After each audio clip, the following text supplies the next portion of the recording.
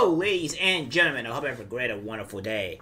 And it seems here that these protesters are finally realizing that there is, consequences for your actions. That maybe they're going to start realizing, probably not now, but, in a few weeks' time, probably a couple of months, hell, maybe even a year, that things are going to be very rough for them. And for this young lady here, she seems to not understand that it's not just where she lost her chance to actually graduate, but that goes on her record. And these are things that I'll be going to explain a little bit here after we see this. So, what we have here is this from Colin Rugg. ASU senior starts crying after she finds out that she won't be able to graduate after she got arrested for protesting on campus. Brianna Broker tells B.D. Brown 473 that she won't be graduating because her suspension means she will miss her finals. My apologies there. I'm a little disappointed. I'm being restricted from a lot of things right now that I didn't expect to be for the first standing up for something that I believe in. I have family coming in who I have to let them know to, not coming to my graduation ceremonies. She's gonna go and explaining that I'll go over it, obviously, and you guys go just to see what I'm talking about here. So, without further ado, let her speak her mind. I'm a little disappointed. I'm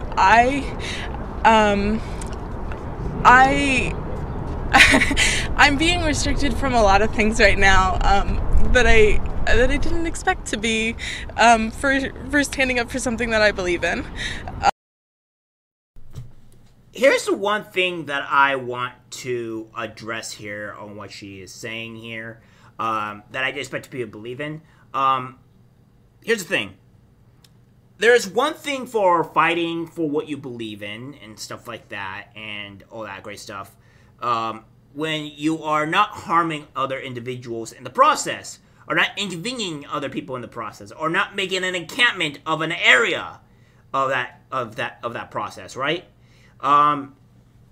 You thinking that that you have the right to completely inconvenience other people, like making an encampment, breaking into the actual college and stuff like that, ignoring orders and stuff like that. If you honestly think that that's okay, then I'm sorry to tell you this, but that's not how that works. You have the right to protest legally, right? You have the right to protest illegally, but not when you're, breaking in things. Go out on the street and protest. Go on the sidewalk and protest. So go into the governor's official area or whatever, the main areas, and go and protest. However, if you're gonna go and inconvenience other people, as I've been constantly saying, that's where that stops. That's where your right to things for what you believe in is now inconveniencing other people in the fact that, you are making things hard for other people to get to places, etc., etc. So you need to start understanding that actual reality. I have family coming in who I have to let them know to, not come to my graduation ceremonies. I am glad that there is a guarantee that my courses will be taken care of, so I don't have to worry necessarily about my graduation requirements and the fact that I will earn my degree as I have spent the past 4 years doing, but I'm just disappointed.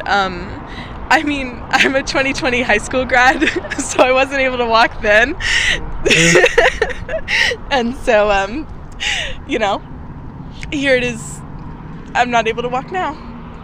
Knowing, what... Yeah, and I wonder what that led to her not being able to walk during her high school graduation of this. And this is what I'm understanding here is that she has no concept of accountability whatsoever. And she's finally having that accountability and finally having that reality slap her in the face. And this is a good thing, because maybe now she'll stop acting stupid. Maybe now she'll start acting more correctly and make her judgments and decisions more wise. Of course, with these people, that doesn't always seem to be the case here, because she seems like she would probably still do it again, as you will find out. But now, and like you said, you were standing up for a cause. Would you do it again? I mean, yeah, I would. I was doing what I believed was right, and I still believe it to be right. I would stand up for the cause again, even if it means something negative to me, because like, the cause is so much harm has been done to all of those people already. I am safe. I am fine. I might not graduate, and that might harm future job prospects and stuff like that, but I'm not I'm not like in physical danger. I'm not constantly worried about being hurt or being forced from my home or anything like that. I would absolutely stand up again and protest again.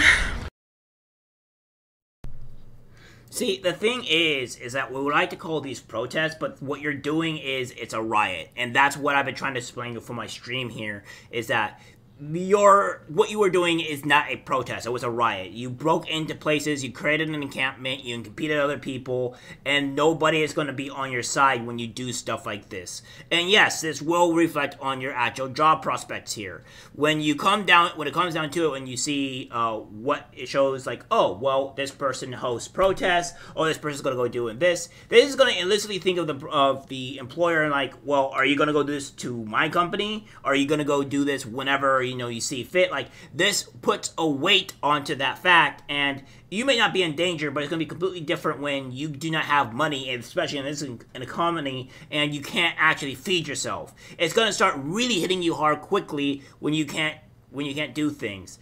I mean, I guess I can respect a person for like standing up for her beliefs, but the way that she did it was stupid. The way that she went about it was not the correct way. And you just don't go and impede on other people's lives just because you want to stand up for something what you believe in. I have a lot of beliefs that I do, but I will not go out and impede on other people and restrict their freedoms or remove their or have them not be able to do what they want to do because of it, right?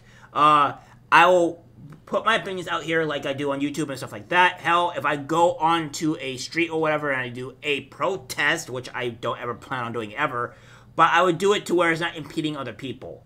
Because that's the correct way to do it. You protest correctly. There's a right way to protest and there's a wrong way. And what she did was the wrong way. These people are going to start finding out very quickly that their job prospects are going to be affected, that they won't be graduating. Some of these people will even be deported if they are here on visas. And this is the consequences. And I love to see it because we need more of that in our society. People need to be punished for their actions because in today's society, we just don't have enough of it. Alright guys, so that's it for the video. Like, subscribe, share. As always, take care, my friends.